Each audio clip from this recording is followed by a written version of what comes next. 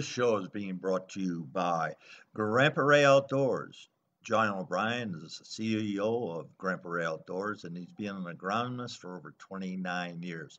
He's not just an agronomist, he is an educator. So if you go to Grandpa Ray Outdoors on the web, you're going to see that John is sharing his knowledge with anybody that wants to listen and become a smarter food plotter.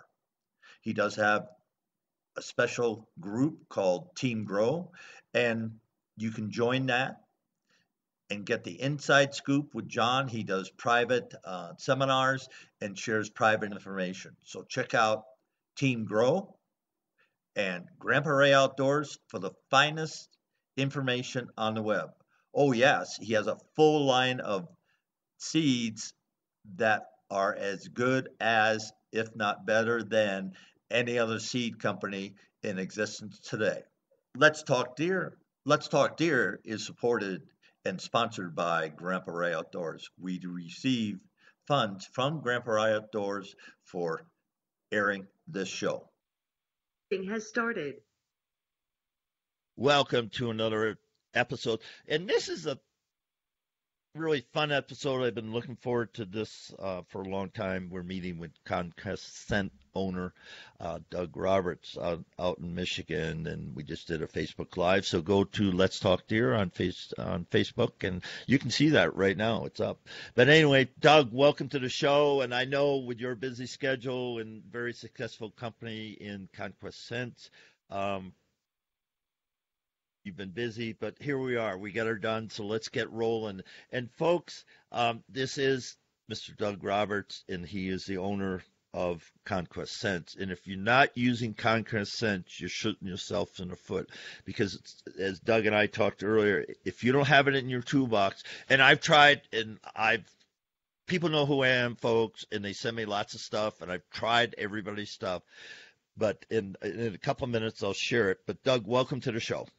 Thank you. It's good to be here finally. It's been about a year we've been trying to get this put together. Yeah, we sure have. But anyway, okay, let's give people the backstory of, one, you're a deer breeder. It's not a high fence operation because you're going to tell people what you do with your 3-year-olds. But you're a deer breeder that through, I'm just going to call it a blessing from God, something happened one day, and ConQuest Scent was born. So have at it. Okay. ConQuest Deer Farm, actually what I did was a breeding program that supplied other farms and hunting ranches with animals. And I did this. Now, this is 29 years I've been doing this. I'm going actually into my 30th year. So it's really my longest full-time job. But what has happened here is we have a genetic breeding program where we try to grow real clean, typical whitetail bucks. And in that program, those bucks at 3 years old get sold to hunting ranches here in Michigan. The does, once they're done being bred, and we have fawns out of them, they get put into the scent collection program. And they will live their entire life in that program. And like I told you earlier, we've had one that actually lived 21 years. We've had a number of them that have lived 18, 19 years. The average is really 11 to 15 years that they'll live their life out here on the farm. They're very well taken care of. Well, they're living easy, though. Come on. They're living very easy. There's no stress levels. It's like right now in the summer, they'll actually go into the facility for a day or two out of 2 weeks. So most of the time, they're just laying outside, eating, enjoying life, getting fat and happy. So it's fun to take care of them. We make money off all parts of them. When we do have an animal that gets injured or we have to take it out, we sell a line of snack sticks on our website, and we ship them all over the country. They're very good, and we only have them when we do have to call these animals out. So there's a process that all of these deer go through on the farm, and through all of this, ConQuest Scents was created. BS1 was the first thing. Through artificially inseminating, I kind of figured out the secretions that the does made and how to collect that and how to put it together. And that really started ConQuest Scents. And then EverCalm came along, and EverCalm was one of those crazy. My worker and I had to run 90 some deer through the facility and medicate and vaccinate. We do it just like cattle. And he physically held on to every one of those deer all day long and went out at the end of the day. He was kind of upset because he only had like 35 minutes before dark. It was too late. He had told me he wanted to get out hunting that night, but work comes first. Well, he gets out there, and not 20 minutes later, he calls me on his cell phone, and he goes, "Man, I got deer everywhere." And I said, "Well, did you shoot one? You okay?" I mean, I'm kind of concerned because he was mad enough he wasn't going to call me. He goes, "No, I've never seen so many deer." And he said, "They just look at me, they lift their nose, they smell, and they can start chasing each other again." And without even thinking, I just said, "Well, you stink like a herd of deer." Holding on to them, they had their sweat, their spit, their pee, their poop, everything on about a deer, and all of those smells were on him. But he had his work clothes on. He had diesel fuel on him. He had grease on those clothes. I mean, it overwhelmed. So what it told me is a deer's nose is by far the number one thing they trust. And if they smell fresh deer, even if they don't see them, they feel safe and they feel comfortable. And that's really why Evercalm works so well as it is. And folks, here's a unpaid testimonial. So last year I was hunting the farms in Wisconsin, hunted the same farm since 1966. Okay, I don't get on tree stands anymore. I'm on the ground. I have my honey hole has an oak tree that has like a cubby hole. I can put my chair in there. I shoot off a cross post, so I have my shooting sticks. So when I'm hidden somewhat, and I can shoot one direction. I can't pivot. So anyway, a buddy of mine who hunts it, I'm going to give you a shout out, Marv Shear, and he's been using Evercalm for a long time, but he's very quiet. No, he's secretive. About what he's doing. He's extremely successful. He's a great hunter. And so there you go, Marv. So anyway, I would notice near his tree stands, he'd have these marks, and they'd be kind of like deodorant. And I'm going, what the heck's that? I'd ask him, he never would tell me. Then I had another buddy said, if you're not using Evercalm, Bruce, you're stupid. And I go, okay, tell me why. Well, this is I go, really? So I ordered some stuff. I ordered some Evercalm, and then I get the scent dispersal sticks. And if you're not using those, folks, you're really shooting yourself in the foot. So I'm sitting in my little cubby, and I hang 10 feet from me, downwind. I hang one on a vine.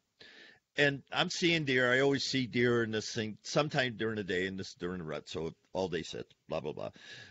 So the bucks come through, one comes through, and I didn't shoot him. He was a shooter, but I've killed enough deer that, if he's not something special, I'm not going to shoot him. That's all. So anyway, I'm having a great time and blah, blah, blah. And kind of gets quiet. Then all of a sudden I hear rustling, and I kind of look with my eyes. I don't turn because, one, I got that oak tree here. So I just kind of turn with my eyes, and I go, dang, that's a buck. That was a young buck, 8-pointer. But he's circling down. He comes from upwind, downwind, and then he hits a scent cone from the scent dispersal. And he beelines it almost to where the dispersal device is, and puts his nose up, and he's sniffing it, and I'm 10 feet away from him. I'm going, holy freight, I wish I was filming. I don't film, folks. For a lot of reasons, I just don't film. Anyway, I'm going, holy, and he just hung around and just kind of did his thing, and he walked away.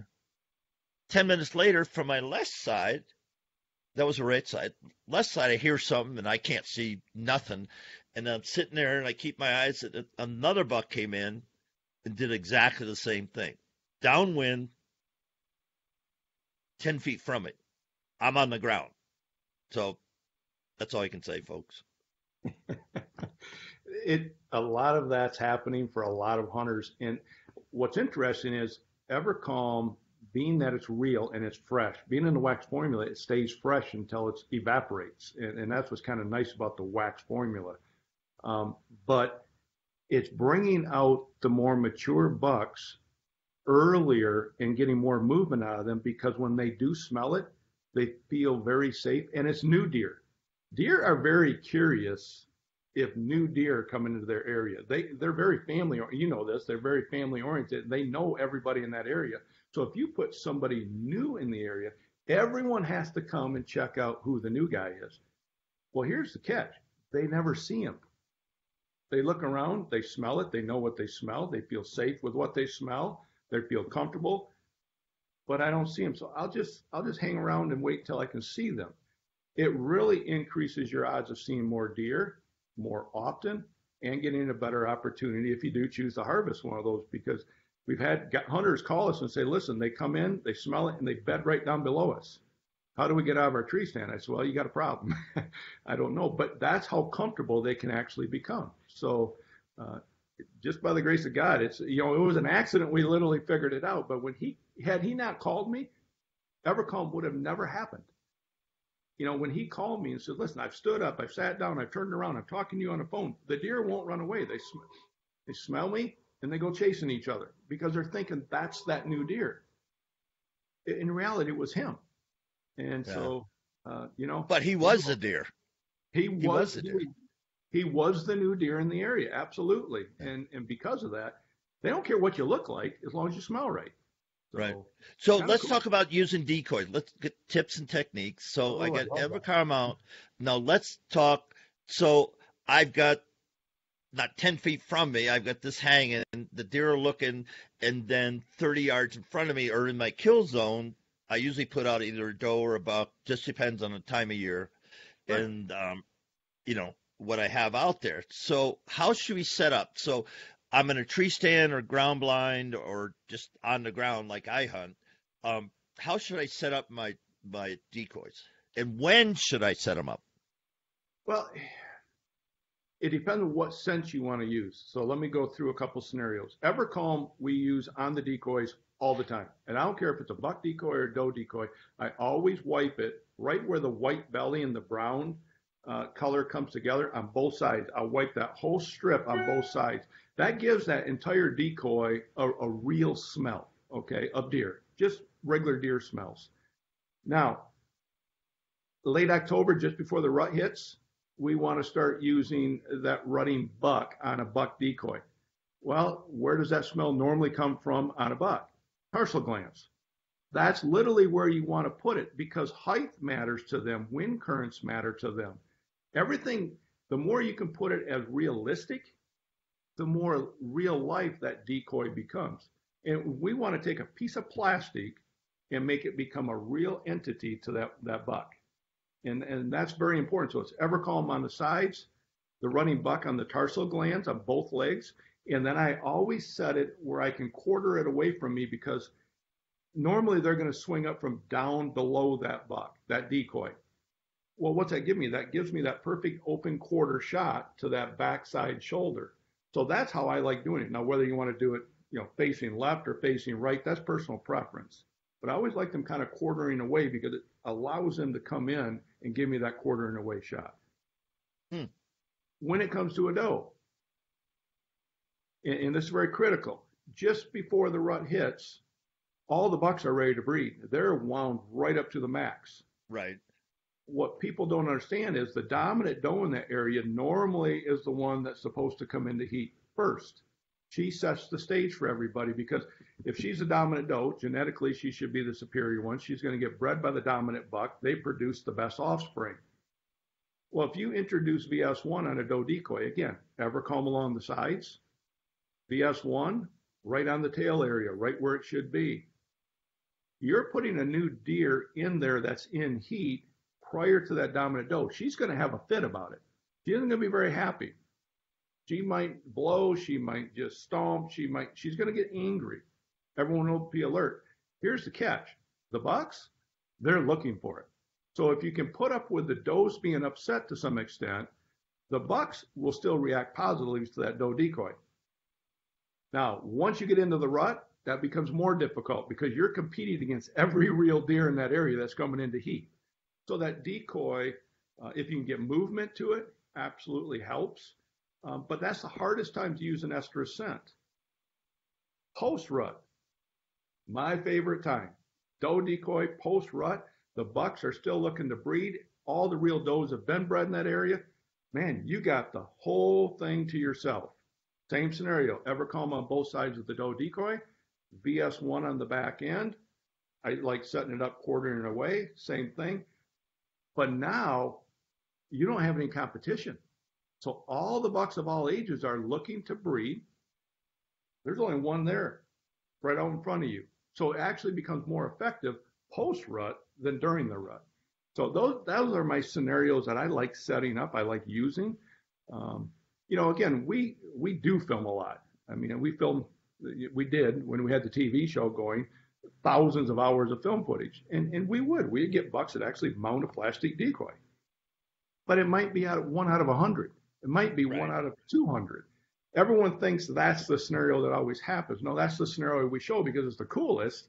The reality is most bucks will stop within 5 to 10 yards downwind behind it, and they'll look and they'll survey it, and you have to be able to shoot at that point, 5 to 10 yards behind that decoy, downwind, because they're going to come in, they're going to smell, okay, the smells are right, they're going to look, but it's not moving. We're a little hesitant. Can you shoot that buck if you choose to? That's the setup you have to have. Yeah. Folks, I hope you're taking notes because I learned a couple things because I know where the deer typically, quote unquote, are supposed to come in. And I have certain scenarios, they have to kind of funnel into my decoy. And it's a trap. But yeah, I've hunted there so long, it's a perfect trap, and it'll give me, a double long shot the way I have it set up. But I might try this quartering away. I'm running through my setup. I'm saying, how would I set that up? What I'm gonna have to do is I'm gonna have to have that deer under 20 yards. My decoy is gonna be under 20 yards because they'll come from my right, come from my left. And I only have a window because I'm sitting in this cubby. Right. And and I don't want to move a whole heck of a lot because I'm on the ground. Every hunter is going to have to make their adjustments to the area they're hunting. But what people forget is they normally will put that decoy right there in that shooting opening. And that's the only opening. And the reality is the buck won't always come up to it. In fact, They're normally not going to. I can say almost 100% of the time, I've got enough hours in the woods, folks. They are not going to. They're going to survey. They're going to do all the things that you just said. They're going to look for body mechanisms or, behavior mechanisms in the deer. And if it doesn't look right, it's a DLR, folks. And if you don't know what DLR is, it doesn't look right. Okay. And if it doesn't look right, they ain't going to do it. But they'll hang up, just as Doug said, 5 to 10 yards. So downwind, so you have to change the position. We could go on for hours just on this one subject. I think the other thing that hunters have to understand, too, is a lot of them, I make it sound like you're just setting this out in the middle of a food plot. Well, let's understand how I'm in the woods. Right. But let's understand how does act during the rut. Bucks are very aggressive, and they're very hard on them. They'll hook them, they'll horn them, they'll push them around. So anyone that's watched the rut cycle, the does always kind of stay in the thicker stuff. They want to run through this tighter brush because the bucks it slows the bucks down. So the last thing you want to do is literally just put this doe in heat, this doe that's in heat, out in the middle of a food plot. I do like to run them along the edges of fields and woods where that one jump they're in safety. That's real to that buck. But again, you have to get it where that buck is coming and be able to shoot 5 to 10. So don't put it out in the middle. Now, if you're in the woods, you have a little opening, that doe would feel safe there because you can run through the woods and elude that buck. But don't put it right out in the middle of a food plot and expect that deer to walk out because that's not normal. Because as soon as that buck is within a certain distance, that doe would be running. And if she doesn't run, he's going to look and go, what's wrong with you? Especially the mature bucks. The young bucks, they're not smart. They're like little teenage kids. They do dumb things. But the mature bucks, they figured this all out. So you really have to make it realistic. Yeah, and the mature bucks, in my opinion, he's going to stay in the edge. He's not going to expose himself. Yep. He's going to observe, and it's like that. You're on your food plot, right at dusk. That's when he walks out, and he's been there for half an hour. He's been there for 20 minutes, observing, just doing his thing. Personally, my favorite setup is if I can be in the woods, 12 to 15 yards in my tree stand. I can put that decoy that's in heat just on the outer edge of the food plot, just into the food plot. Now I have a chance of taking that buck that's standing in there 20 yards, 15, 20 yards off the edge, like you're saying. I can quite often pull him out into that open edge because he knows one jump, he's back into safety too. He'll come out and check that doe, but he's not going to check one that's out in the middle of that food plot until it's dark. And then it's too late to hunt. So you're right. And so, folks, I know everybody can shoot 80 yards, 60 yards. 60 yards is a gimme now. I mean, when I started, 10 yards was a gimme. And at my crossbow, I can shoot it at 80 yards. But elk hunting, I have it 50. And for whitetails, I have it 25, 30 yards at max. Right. And I can shoot all the way across the food plot if I have to. But I restrict myself, and I want people to start thinking, okay, reality of this, I'm going to limit myself because everybody says, oh, I can shoot 100 yards. Well, yeah, you can with today's stuff. I mean, all day long. You'd go to see guys at 3D tournaments, and dang, but you get in the woods, things change, blah, blah, blah. So do yourself a favor and dial it back to 30%. 30% of 80 is 24 yards. And it's a lot of fun to have deer 10 feet, 10 yards off your feet, like I do. It is. I love it. I've got to tell you a story. Hunting out back, I was in a ground blind like you, but I literally set up a ground blind along the edge of the little food plot. Well, we had a south wind, which is the worst wind, and I should have never even went out. But the deer come off the neighbor's property, all does and fawns, no bucks. And what do? They go exactly downwind to eat all the acorns. And as soon as they start, and I had evercalm. Now what I did is I took the stink stick, opened a couple of them up, hung them in the window of the ground blind. And I'm sitting back there and I'm filming this, but I'm filming out in the food plot waiting for the buck to come. Well, the does go over there, the fawns go over there, and the does, you could tell they were kind of on edge because like I can smell a human, but I also can smell deer. So, okay, I'm okay. So they'd eat. One fawn, well, that starts walking right towards me. And I'm thinking, okay, that's kind of cool. That's neat. But it doesn't stop. It keeps coming.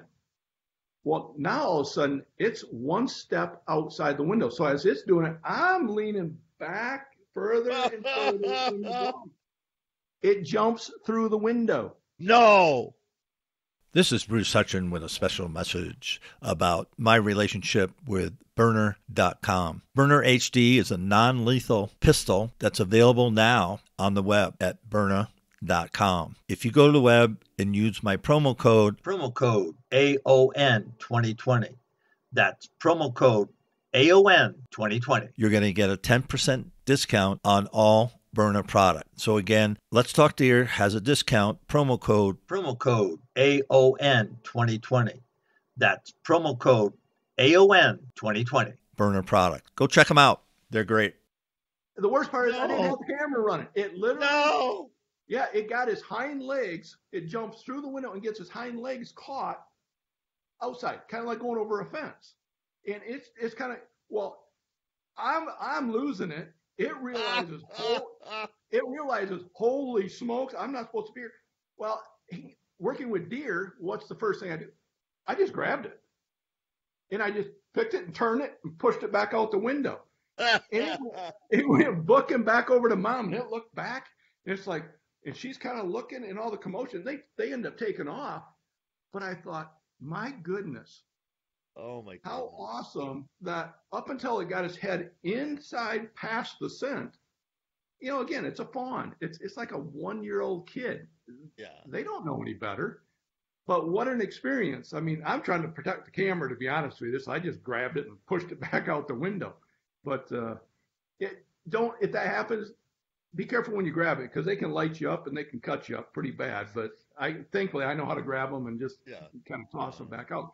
But that was the most amazing experience I've ever had with Evercomb. Literally, that was crazy. So fun times. Well, yeah. So let's talk about, you have hundreds of people, we still got about 20 minutes to go. You got hundreds of people that call in testimonials.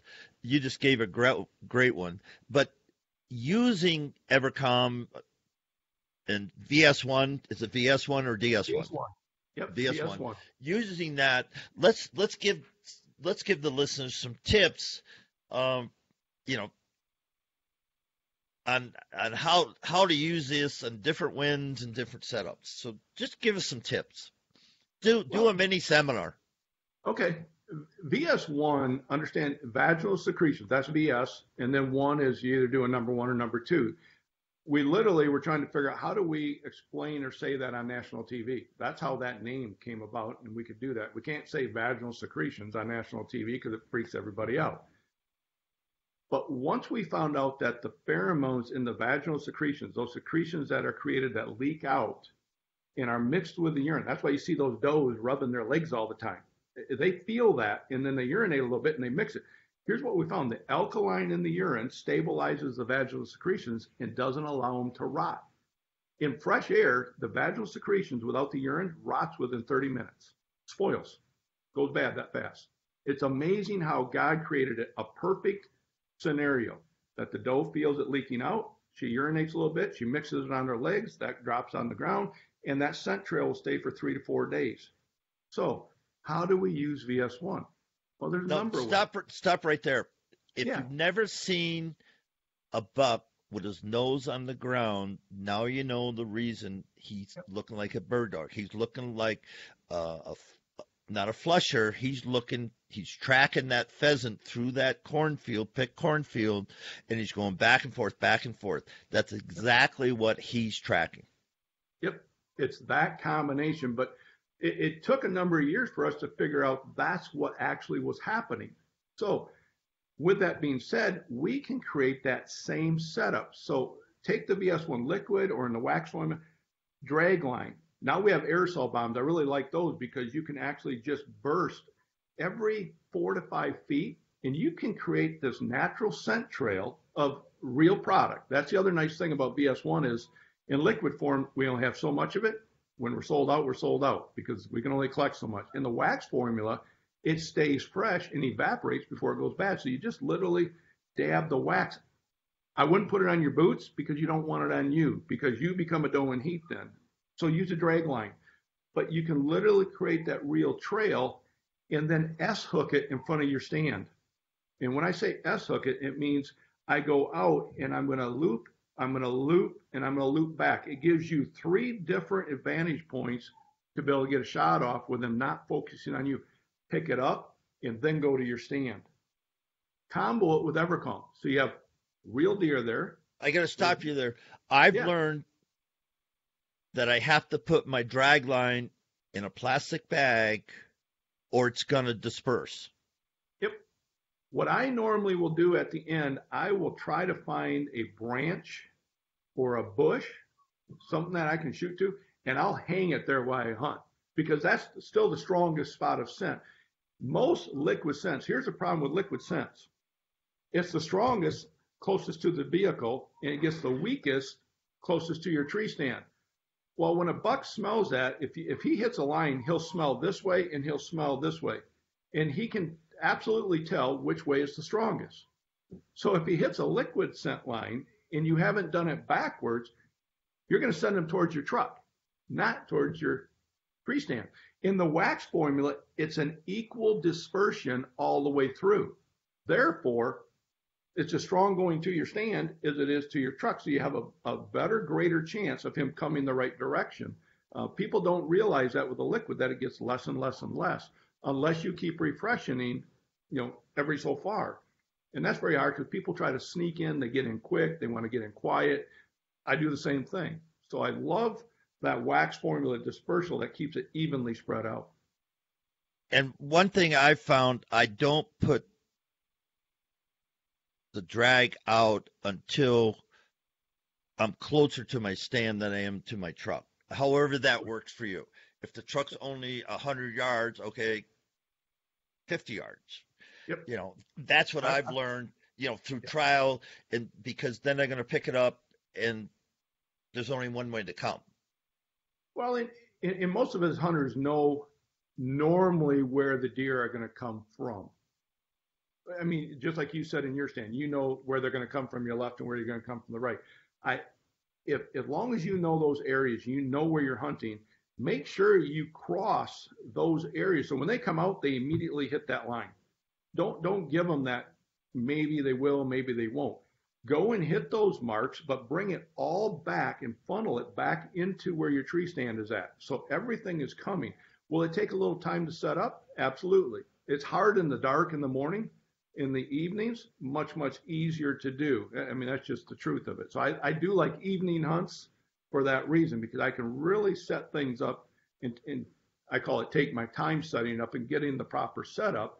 In the morning, I'll get in, I'll set my stuff out, man, I get in the tree stand, and kind of, it's more of a luck thing, but it's timing of them coming from the fields back into the woods at that point.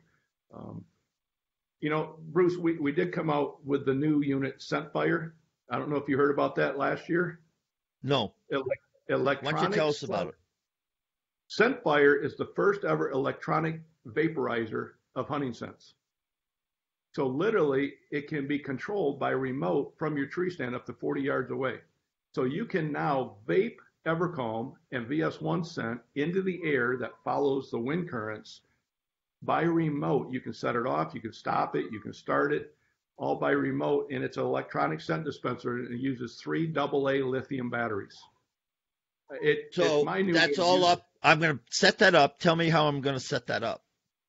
So what I do is literally, I will actually have spots where we have little tripods, or we have stakes in the ground.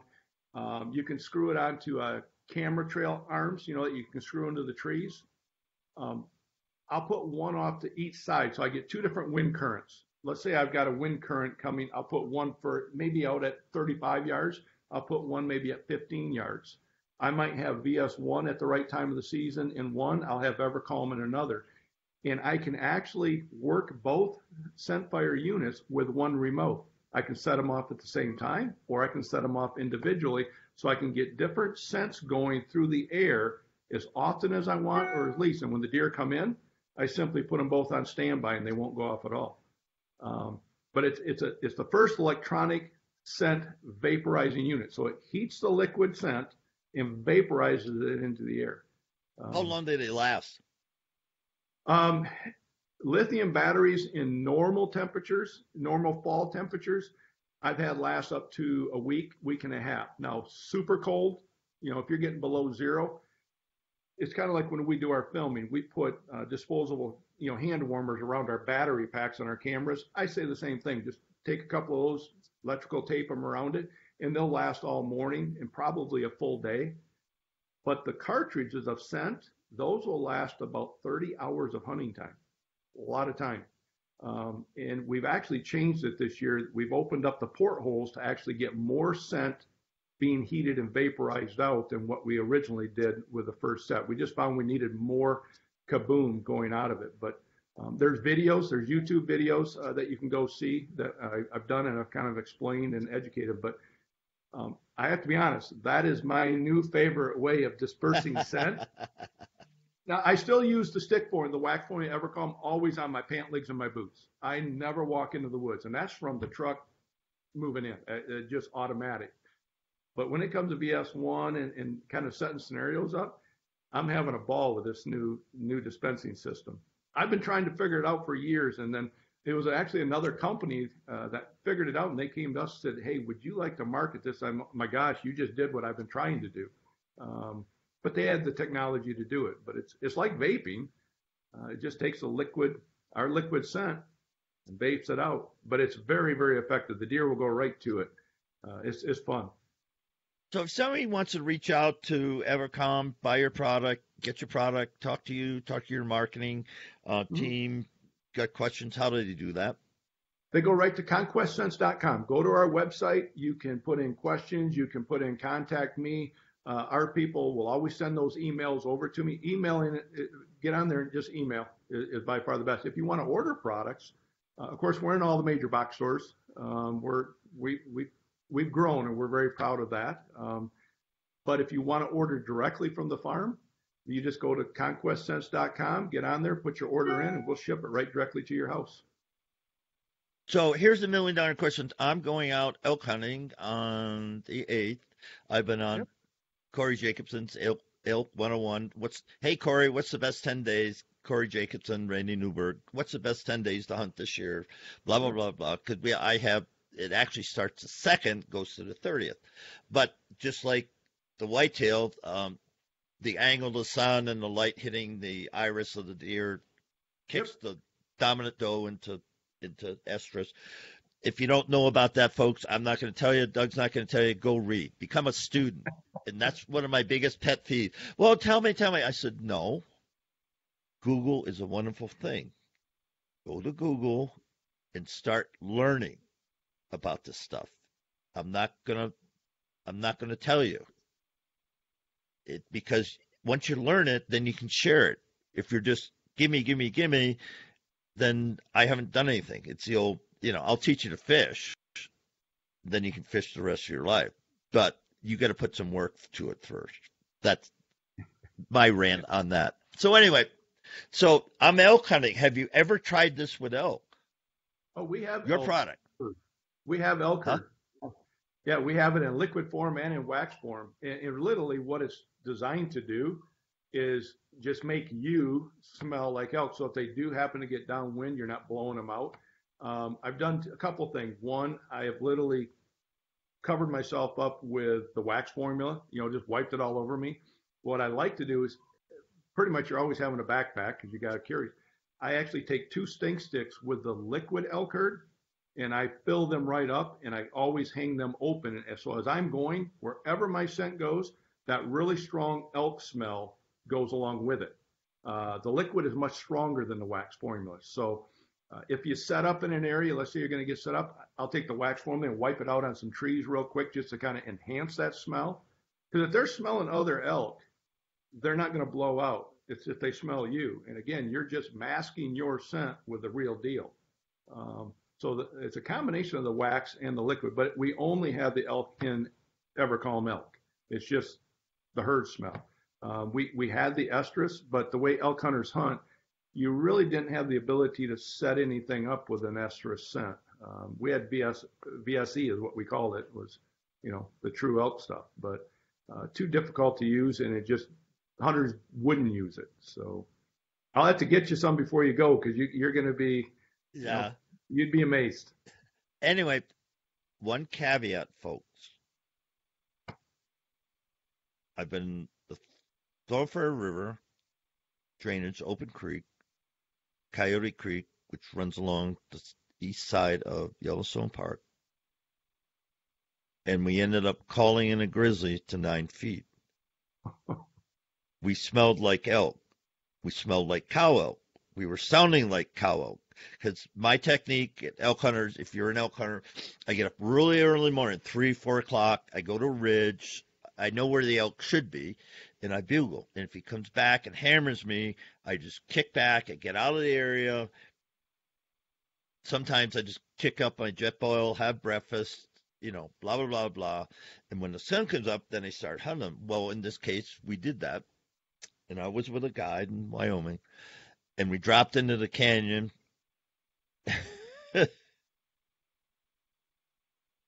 We smelled like elk. And we're sounding like elk. And to that grizzly bear, we were elk. You were dinner. He came. So I'm going to give you a warning. If you're in grizzly country or even cat country, because I have called in cats also, mountain lions, be very careful. That's all I'm going to say. Now, and very careful. That's a good thing to bring up, because even like our whitetail scents work very well on mule deer and blacktail deer. It's all similar enough.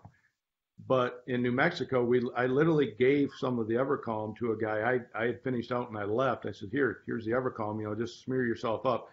Literally shot a mountain lion ready to lunge and attack him because the lion literally thought he was a deer. And thank heavens it come from his left. He was right-handed and literally shot him at point blank range. So you do have to be careful when you're in grizzly bear country and mountain lion country. Because you are dinner. Yep. And so please, folks, please remember that. And just remember that. The hardest thing people that haven't tried our scent products have a hard time understanding how real and fresh they are. That's the biggest thing. So to a predator, it's the easiest food supply at that point when they smell it. We don't get away as fast as a mule deer or a black-tailed deer, a whitetail, or an elk. So, yeah, we don't have the radar. Our radar is not lunch, Yep. being lunch. We're the predator, and we don't have those skills. There's some people that do. There's some people that are very attuned to that, but their jobs are different than yours and mine. That's for sure. In respect to your time, one more time, how do people get a hold of you? Go right to our website, ConQuestScents.com, and you can either put in an order or you can actually go there and actually leave me a message if you have a question about something. I'll either email you back or give you a phone call back. So that's kind of what I do this time of year.